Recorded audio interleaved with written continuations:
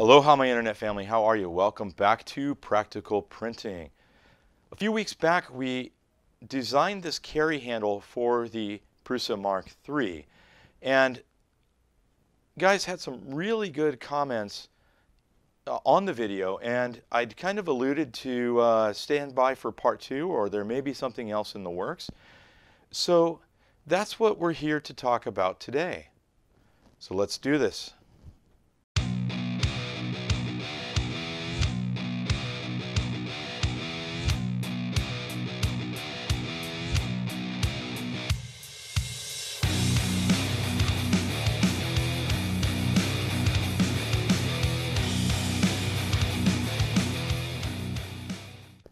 So the original handle works great as just a carrying handle, but you still have to take it off and store it somewhere or stash it to the side if you want to put the filament holder back on. So why not merge those into a single universal part? So let's jump over to Fusion 360 and do just that.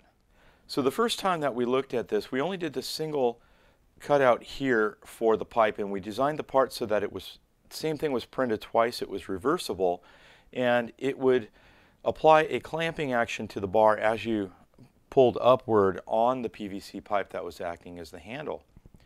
Well, that was great, but as I alluded to in some of the comments, I thought it could be better even after initially doing that. So let's take this to the next level.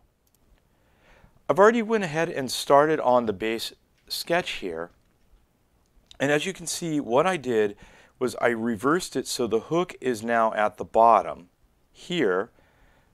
We've got the circle, and then I've added an extension off to the side here, and we're going to actually delete this line and reapply it here because I didn't like the way that one looked. And that gives us our base shape. So let's go ahead and extrude this up just like we did the other one. Now this was all done using the same techniques as we did for the first one. It was all just circles and squares, circles or rectangles and lines. So, but let's extrude this up and take a look at it there. So first thing we're going to do is we're going to pull this up to 30 millimeters, and that's going to be basically the clamping width. That's going to apply the force on the bar. You hit OK. Now we're going to go back to our sketches, and as somebody had pointed out in the comments on the first one, you can right click on the sketches there and also hit Edit Plane. We're going to change our view again. We're going to hit Extrude again. This time we're going to take the entire thing up 6 millimeters to get our thickness. We're going to hit OK, and that gives us our base shape. Oh, correction, I'm sorry. I wanted to take that out to 12 millimeters. There we go. Edit that feature, and let's take that up to 12 millimeters. Helps if we grab the right one. Okay, now we're back where we want to be. Now we're going to create a new sketch with a circle, and we're going to put it on this top plane. And using what we had from the base there, we're going to create a 30 millimeter circle. We're going to do stop sketch. We're going to extrude that, but instead of going upward, we're going to take that down -6. That provides us our cutout for the handle. Okay, now here's where it gets a little bit trickier. We're going to create another sketch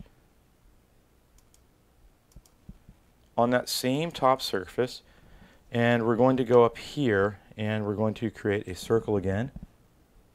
This time we're going to create it out to 30 millimeters. Then we're going to go up and create a center point arc. And we're going to drop that so that we get 180 degrees out of it.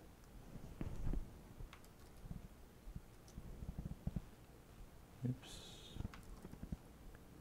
And it does not look like I got that exactly right, so let's do this a different way. Let's do a rectangle. You can delete this later from the center. Let's drag that out that way. We'll just leave that there as a reference. Now we can do our center point arc. Now we have a point. Again, we're going to make it 180. Boom, it's there. Now we can go back and we can delete our circle that we don't need and delete this square since we no longer need it. Okay, now I'm going to introduce you to a new tool. Let's drag that dimension out of the way. What we're going to do is insert an offset. So we're going to hit Sketch, go down to Offset, or just hit O. We're going to click on that line, and then we're going to offset that 5 millimeters.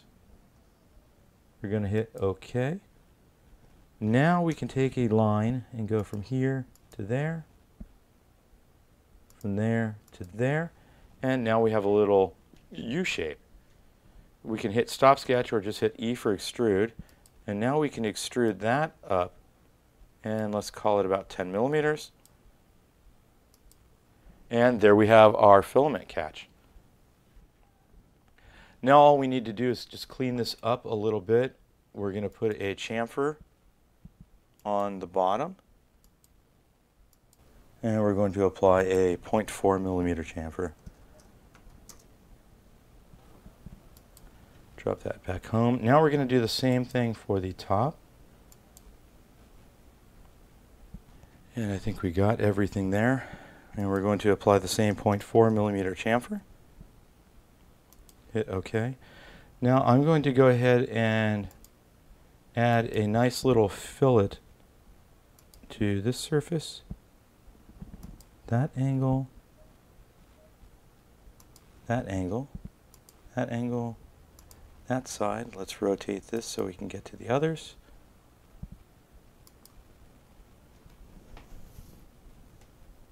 That side, that side, and that side. Let's move this out of the way so we can make sure we got everything. On the vertical, I'm going to call that a 1 millimeter, and let's see how that looks. Nice and rounded. We're going to hit OK, and we are done. So now we can take and go Make, 3D Print. We're going to make sure it's not sent to utility. We're going to go ahead and select our entire body, hit OK, and we're going to save that to the desktop. Okay, over here in our slicer, we're going to bring in 2 copies of that model. Then you're going to right-click on one of the 2. You're going to hit Mirror along the x-axis. And now that's going to create an exact duplicate, so you have a right and a left half. Now we could have done this in Fusion 360, but it was just as easy to do it in the slicer here. And now you can either print those as a single piece or as one big file. You can arrange these on the bed so that they give you a little bit better spacing,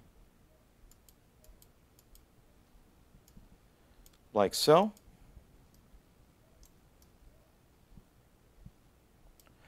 And that's it. So let's go ahead and slice these and send these over to the printer, and we'll meet back here to take a look at how they came out.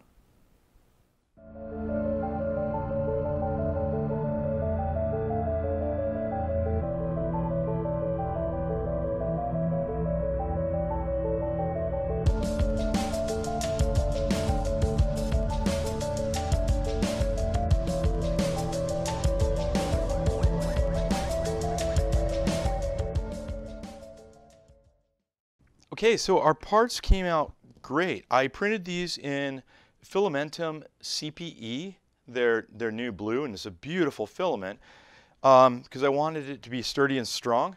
So let's see how these work out. We're going to take the old one off and set it aside, and we're going to take off the original spool holder.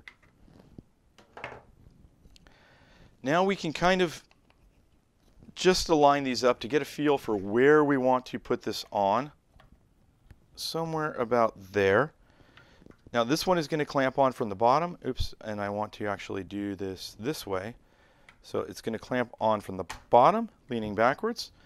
And we're going to use this as a spacer to get it about the right spacing and clamp on the second one the same manner. now for us to put filament on, all we do is use that same handle that we used before, and it's going to sit right there and rest nicely on the rod. To change it, you just simply lift it off and it spools out. If you need to travel, simply lift that off, take off one of the two sides, insert the handles into the holes,